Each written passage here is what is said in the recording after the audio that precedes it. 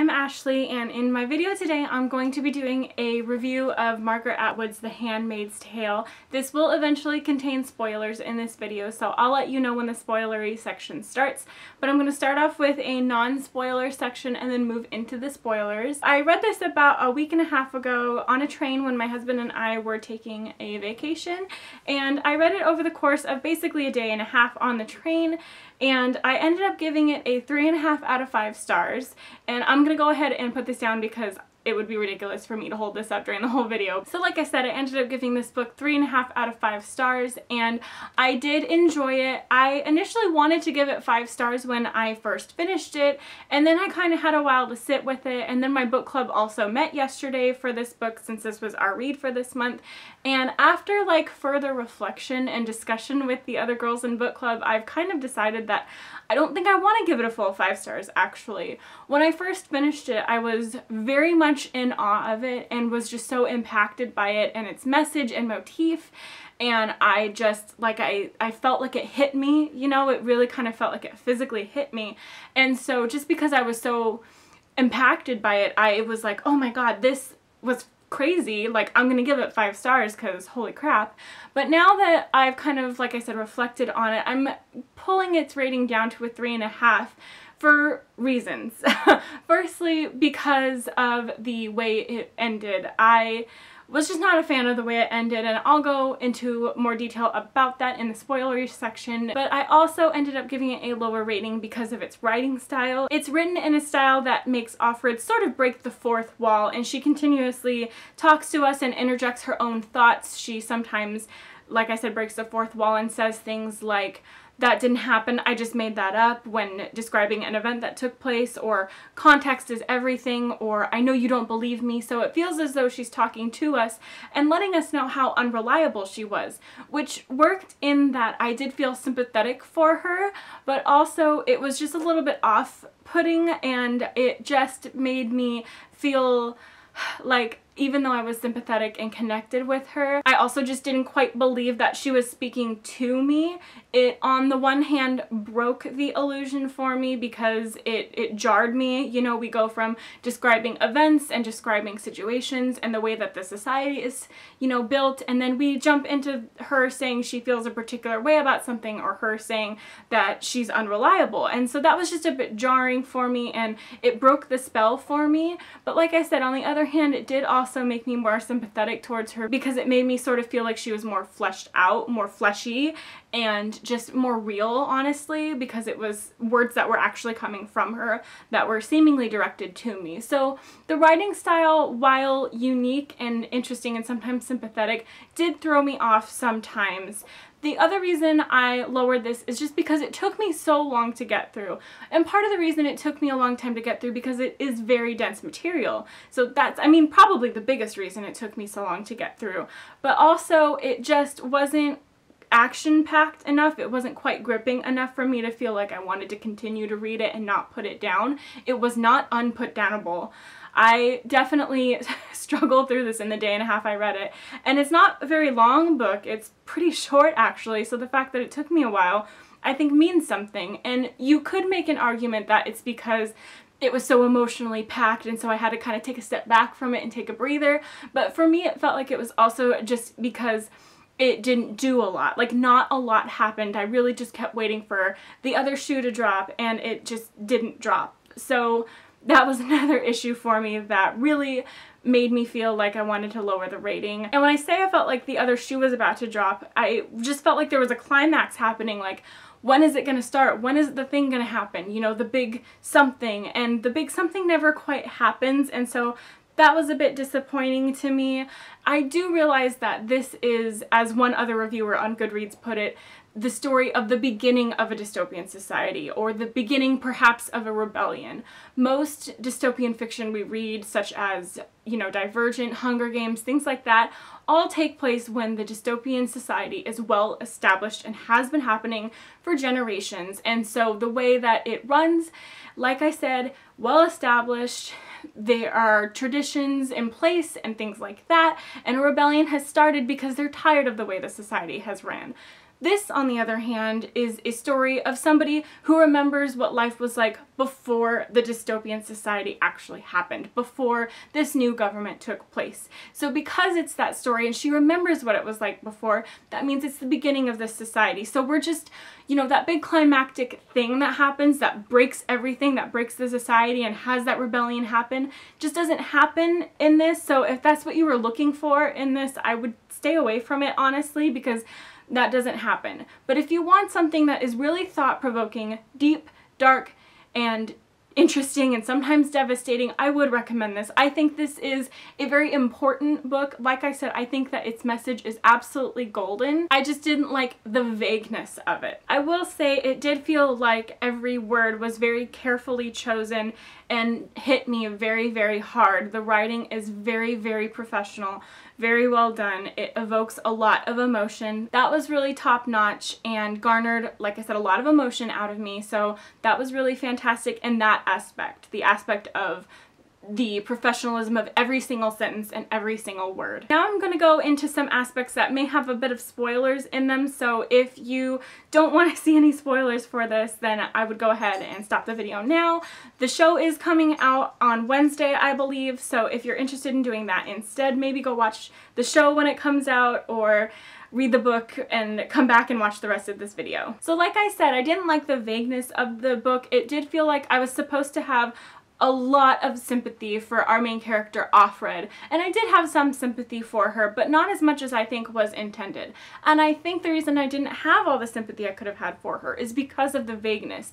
Because we don't get the particulars or the details of her past and present, I don't know enough quite about her, and I'm not as invested in her. Since I don't know her character, I don't know her history, and I just wish we knew what had happened to her specifically, how she sort of got to where she was. I know that she said that, you know, the way the society started happening was that her bank account was cut off and she had to only use her husband's money.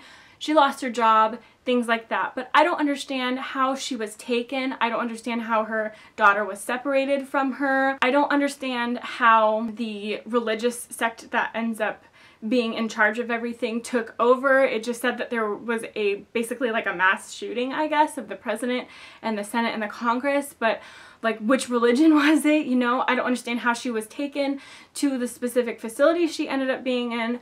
I don't know what her previous life was like in her previous commander's house, so I just wish I had a little bit more details about how she got to where she was. Like I said, I know about, you know, what happened with her daughter and her husband. We even know a little bit about her upbringing with her mother and her best friend Moira, but I just wish I had more details just so that the impact of what's happening to her can fully hit me.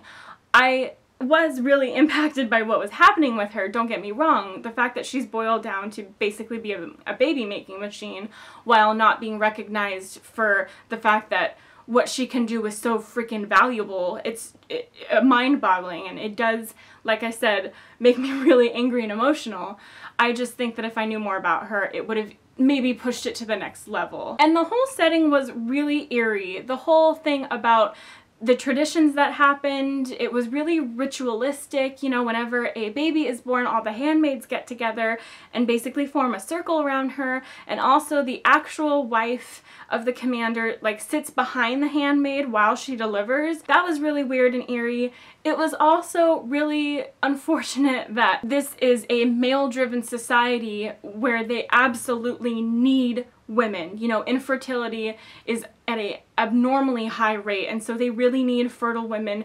They are very valuable, but despite the fact that they're super, super needed and everything like that, they're still subjected. They are still putting women in these just like really horrible positions, either sludging slop or being servants or not being able to read or carry cash or see the world around them. You know, they wear these bonnets that cover the outside world and they just have no freedom. And I don't understand why that is, given that they're doing something that is really super, super necessary, like for all of humanity. It's like, if you really feel that they're that important, why don't you like treasure them more and treat them better? So that was really eerie to me and really made me very angry as a woman myself. I just was really frustrated with that. My absolute favorite aspect of this book is that it is completely female point of view when this world is a completely male-dominated society.